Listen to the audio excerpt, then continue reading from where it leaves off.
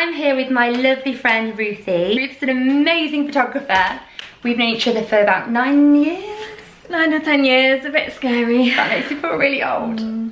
And on shoots, me and Ruth are often, well, always surrounded by incredibly gorgeous, sexy, young models. As we approach our 30s. Aren't you 30 already? Yeah. In denial, I will be. Yeah. Yeah, I feel like now more than ever, we want to kind of feel fresh-faced, a bit more confident, especially if we're working on set around these amazing women. And often, I mean, I don't know about you, but I would rather have more time in bed. Would you? Yeah. Time doing makeup. On the way to a shoot, I often do my makeup in the back of a taxi or get there early in my car and pull up and just do something.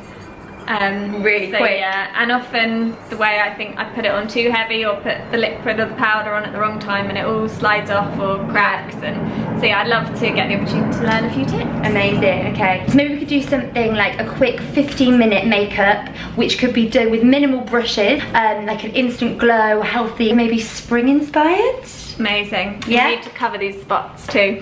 Oh, and you bit your lip too? Oh yeah, I've started biting my lip, some kind of anxious thing, and yeah, it's been bleeding. So yeah. Oh, okay.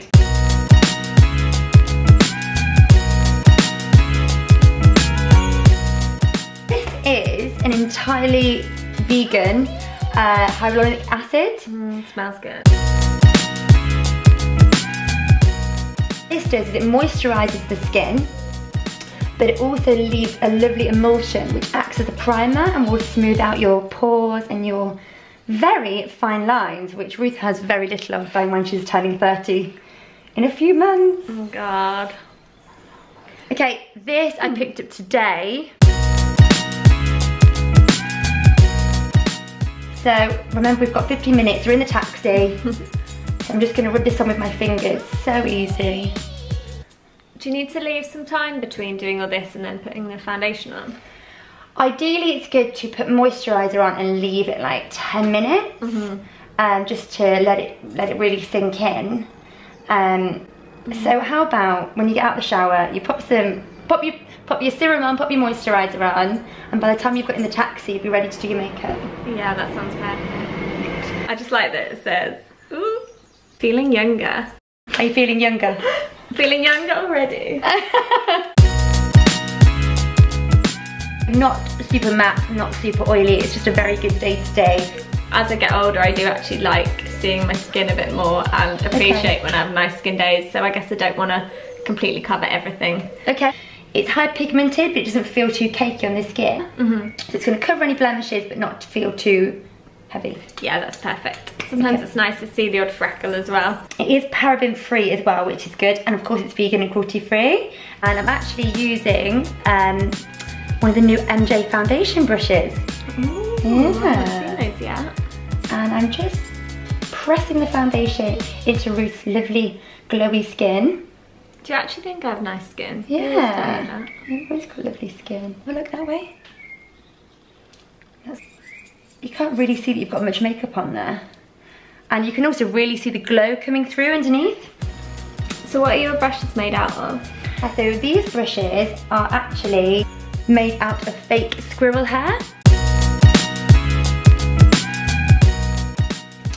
A lot of makeup brushes are actually made out of cats, out of squirrels, even goat hair. Is it not very clear on the box? No. You only know that it's not because I put vegan or cruelty free on it, but if it's not got that on, like, I would definitely Google it and check. But yeah, it's extremely common. So it's definitely worth doing a bit of research and finding vegan brush brands. I would never wear real fur on a jacket or anything and actually shoot for PETA anti-fur campaigns, but for all I know, I've got real fur makeup brushes, or I'd go to buy one and just not realise. Exactly. It's waterproof, which is amazing underneath your eyes because that's the kind of place where you're a little bit oily, so it would stay. And it's completely matte as well, and under the eye is somewhere that you'd want to stay matte. I've popped a little bit under the eye. You can apply it straight from the bottle.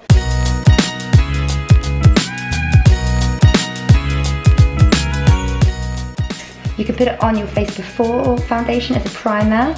You can add it to beauty blenders if you're even blending the foundation or concealer, and also spray it on afterwards to set the makeup and to add like a glowy, dewy finish. But also good for the middle of the day, because if you kind of feel a bit cakey, you just spray a little bit on and it just freshens you up. Oh, amazing. Yeah. Have a look. Yeah. So tell us more about what you've been doing with PETA. Ooh, so I shot an episode of Britain's Next Top Model with them. Hello, ladies.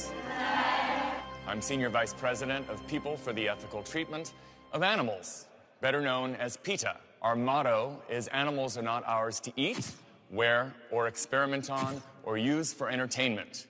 So today we need to get some shocking and captivating images.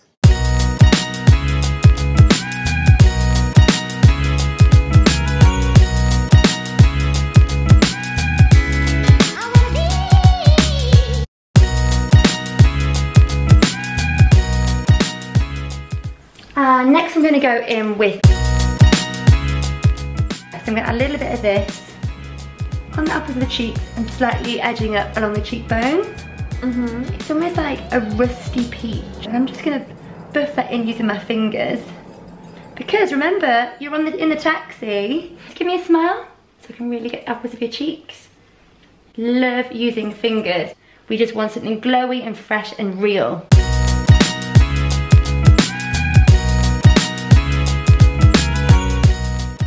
I've just added a little bit of the highlighter on the tops of the cheekbones here, and ever so slightly down the centre of the nose, and also on the temples, just to give Ruth that glow that she deserves. I actually don't feel like I've got any makeup on. Really? It feels really light, just like moisturiser. Just take an empty mascara wand. We're just doing a little upwards motion and really brushing the brows through. You literally take the nib and brush it through the brows to get the right shape. This is more for kind of like a definition brow rather than it be for like a sharp finish. Just because it's quick and easy, but it's really good for day to day. However, on you, I'm going to use an angled brush. Okay, so I'm going to take, this is my new makeup brush, which is called Archie. What I'm going to do is start ½ centimetre in on Ruth's eyebrow, and I'm going to kind of draw an upwards motion up to the arch of Ruth's brow, and then back down to kind of create that little bit of a sharpness. Guys, if you're not following Ruth already, she is the most insane photographer. Ruth Rose photos on social media, and then my website's ruthrose.co.uk. We've worked together for 9 years, right? Yeah, I think so, 9 or 10. Yeah, how old? We were spring chickens, weren't we, when we started working together? Yeah, I reckon 9 years. Next up, we are using the Blink Brow eyebrow gel, and this is in the colour Cinnamon Spice. So what does the gel do? So the gel is going to add a swish of colour, and it's also going to hold your brows in place. We just brush the brow up with the brow gel, and this is also so quick and easy. You could even just use this by itself. You don't have to use the powder underneath because this has already got a bit of colour in it. So if you want just a really quick brow, just add a little bit more colour, and to keep the hair upright, this is a vibe.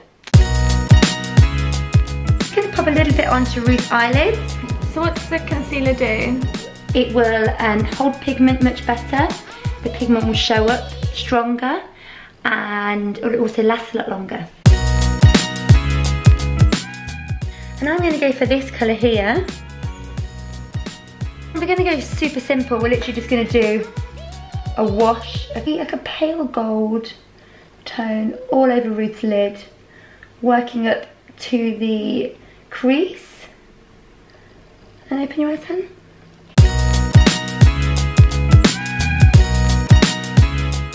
Next we're going to curl Ruth's eyelashes. Get right into the lash line and do a few squeezes and kind of work your way up to the end of the lash. I am a huge, huge fan of curling eyelashes. I feel that so many people just have quite long but straight lashes, and just having a few pinches of a curler just opens them. And what the primer does is it thickens and lengthens the lashes ready for their coat of mascara. So really load the lashes with the product, because then with the mascara we can then kind of brush it all out and make them smooth. And this is really going to give quite a false lash effect.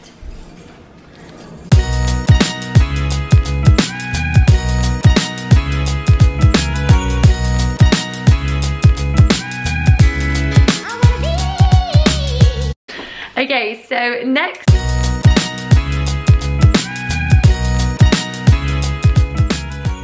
I'm actually using this as a finishing powder. So that's what I want to know about finishing. Okay, so if you go for a mineral based product, it will reflect the light and it'll just give you a really nice glow. It's acting as a powder but it's not looking cakey. I've just seen there's a photo of me in the background. That's Jake the rabbit. Jake's been on many shoots before, hasn't he? Cutie. Yeah. Rest in peace, Jake. I know. He was the main reason that made me start thinking about animal welfare. So it's great that everything we've used today is vegan and cruelty free. Yeah. I always say that you can do small areas of good with things like animal welfare without having to tackle every aspect of your life. But slowly I want to do all the different things, and having a makeup bag that is cruelty free would be amazing. And vegan. Yay! Also, we're gonna go for a really strong spring lip on Ruth. Now I'm telling you, this won't suit me and look good. It will look good. I'm trusting the professional, and there's no point doing this if you don't try something new. Exactly. So, here we go. So Ruth loves tanning, don't you? She's always been a big tanner. Yeah. I kind of wanted to roll with the whole really bronzy look, lots of warm tones. So we've gone for warm tones on the eyes, we've gone warm bronze, we've gone for a warm blusher. So to kind of roll with that, I wanted to go for a really warm bright. We're just going to put a little bit of powder over Ruth's lips to mattify them and make sure that the product really sticks to the lip. Well, I bit my lip last night. It was a really great idea, but I don't have an infection or anything too gross. But yeah, great timing, I know. Yeah, it's totally fine. If it was an infection, I would say don't put anything on your lips. Give them some space to breathe, and also you don't want to cross-contaminate. However, I can see it's literally just a cut. You've got a little one there too. You've been biting your lips, haven't you? Yeah. She always does this. A new anxious twitch I picked up. So we're going in with a V shape. And when you draw a seagull on paper, that's kind of what we're going to start off with. So like a little seagull, little wing here, go down to its head and back up again. So that's what we start off with. And then I'm going to carry the line on, creating a little bit more of a rounded shape on Ruth's lips.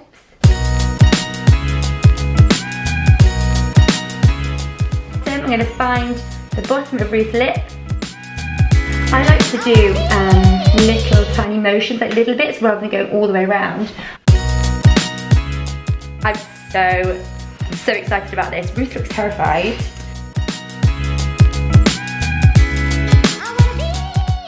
I'm kind of fill in the entire lip area. I'm just doing very small strokes. This way you've got more control.